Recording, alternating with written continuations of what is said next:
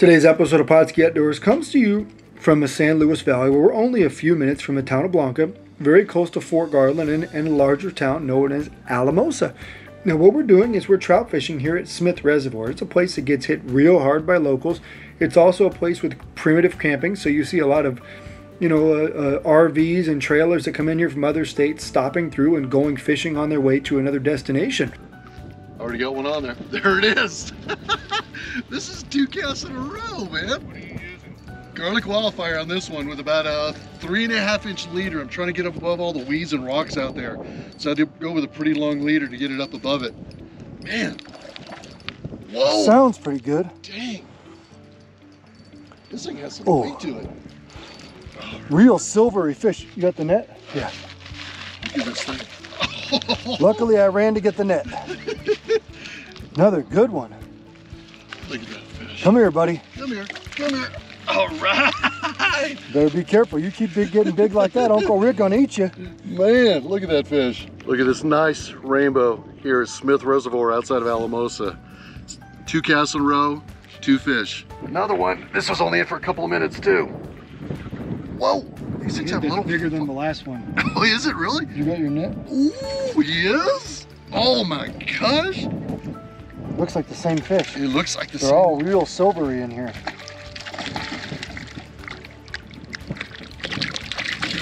Nice fish. Yeah, a little longer. Let me show you the setup that we've got over here. We're near a dam, a lot of rocks, a lot of vegetation in the water, so I had to set up just a little bit differently. All right, so I'm using a little heavier rod. It's a medium action spinning rod. I've got just your standard Shimano reel. And what I've done is actually, my main line is 8-pound line. I've got a 1/4 ounce egg sinker, but I put a bead on this thing to make sure I protect it as far as from the rocks underneath. I'm trying to make sure that knot doesn't get destroyed. Small barrel swivel onto fluorocarbon line, 4-pound fluoro, and the difference today is the length of the leader. I've got about 4 feet on this leader. So you can see it, I'm stretching out. It's still got a little left on it because I'm floating above the vegetation. If I run this too short, it's gonna be in the weeds the whole time. I'll never get a bite. So that's what I've done on that end. Here is the hook. I'm using a size 10 fire hook. Beefed up the size a little bit on my end. All right, so that's what I've done there. And then I'm putting a little bit larger amount of fire bait on this thing to get it above the weeds, because it is very weedy in here and very snaggy in here too. So I want to make sure I'm able to bring this fish in if I do hook it. Hooked up again. Whoa, this one just got in the water again. Fire bait's doing the job again. Long leader, floating above the weed line of the rocks, and another nice fish. There we go. I wonder if it's going to be all silver like the last one. Yeah, it looks like just the way the water clarity is here, but there's so much feed in here, it's wild. Now to get through the rocks here and try to land this thing.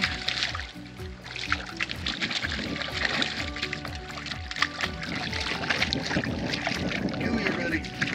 There we go. Wow. Another nice fish. Look how fat these things are. Really nice trout.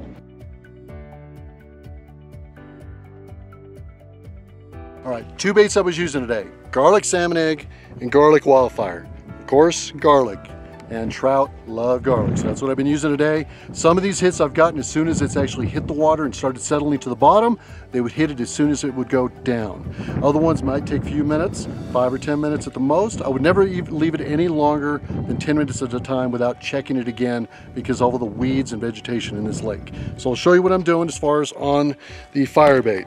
So this is garlic salmon egg, and you can see I'm getting a little more than usual on this. So there's quite a bit there. But what I'm doing is covering the whole hook, and I'm rolling it up and up the line and covering the hook completely. This actually gives me a chance to float it above the weeds, making sure I'm able to get in the strike zone for these trout, and they have been hammering it. Whoa, got a little drag on this one. A little different area. Doing 2 rods, and let's get this guy past this one. Did. Man, this one has more weight to it, it feels like. Might be tying up 2 lines here. Gotta get through these rocks. Watch out for the tumbleweed. Tumbleweed in the way. Got it. Fish in the basket. There we go. Look at that, right on the nose too. Bam. I don't fish often, but I'm just trying to help out here. And my Panther Martin has caught the biggest trout of the day. Well, it's not in the net yet. Let me see that net, please. but this appears to be a beautiful That is a garlic nice fish. fire gel on a Panther Martin. And come here, come to daddy. Oh, whoa, son, welcome to Colorado. We all know Chris doesn't like to touch fish. This is the big one he just caught, so guess what I get to do? I get to hold it for him. All right, so we want to show you the quality of fish that are here. Now you guys have all seen these size nets, and it just shows you how big and thick these fish are. There's just a lot of food to be had here. Now the good news is all these nice fish that we've caught today, we're putting them back in the water so you guys can come catch them. But it just shows you come out here in the San Luis Valley and there is some tremendous fishing available. Now we've spent the last several days in the mountains above South Fork, and I think 5 fish that we caught would equal this one fish here, maybe 10. But it just shows you this is an awesome fishery. If you can come out here, enjoy it, because these fish are growing fast, they're fighting hard, and they just got some beautiful silver chrome colors. Changed up a little bit. Fire float with a tube with garlic fire gel. Nice one, a white tube. And there he goes. This side. Hang, buddy. Here we go. Oh, eventually. There we go. Look at that tube right in its mouth. There it is, another good one. Don't mind that fish in the fish in the water right there. That's Rick's dinner. He said he's gonna have trout and IPA tonight. Look at the tube right in its mouth. Nice, nicely done. Fire gel does it again. Oh! Jesus. Oh, we got a jumper. Tube just came off. Oh. That's a nice fish. There we go. Rick, you still got it. You've been sitting down. That's a sweet setup. I like that.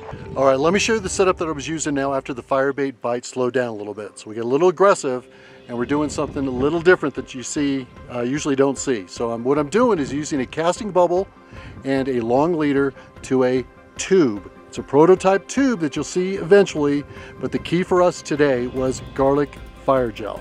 The scent on it, we got a lot of hits on the trail, a lot of hits, double hits on it, and we'd set the hook, bring those fish in. So you saw a couple fish caught that way by myself and by Rick, but let me show you the setup.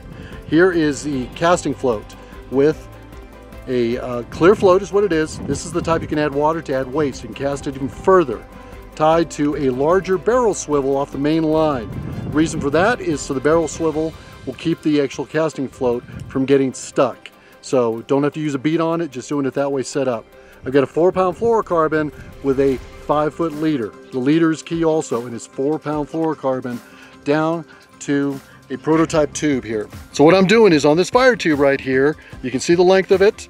I'm getting some garlic fire gel here. And what I'm doing on it is just dipping it in. So you can see right there, just drop it in. Just get a little bit on it is all you need to do. You don't want to put too much, you'll get the tails won't work as well, but you just want to dip it in enough where you get a scent coming off it.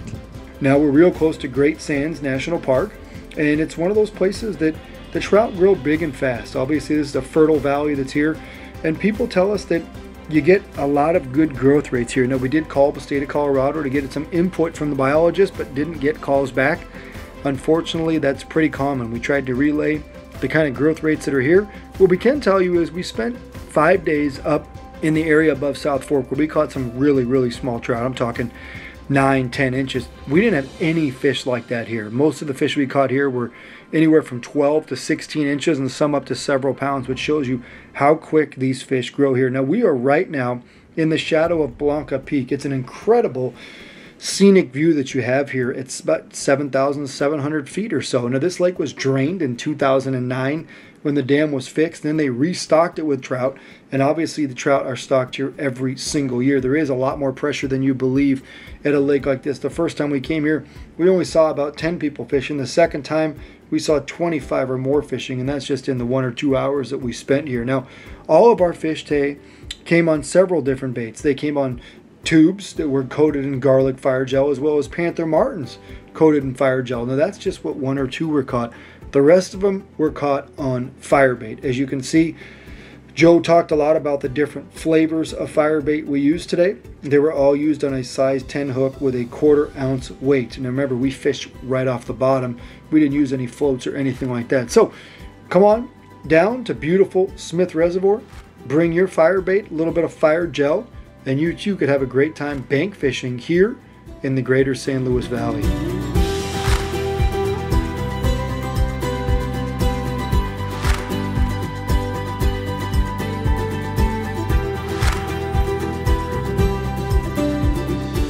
Pautzke products are available at sporting goods stores near you. If you can't find the specific color, size that you want, make sure to go to Pautzke.com.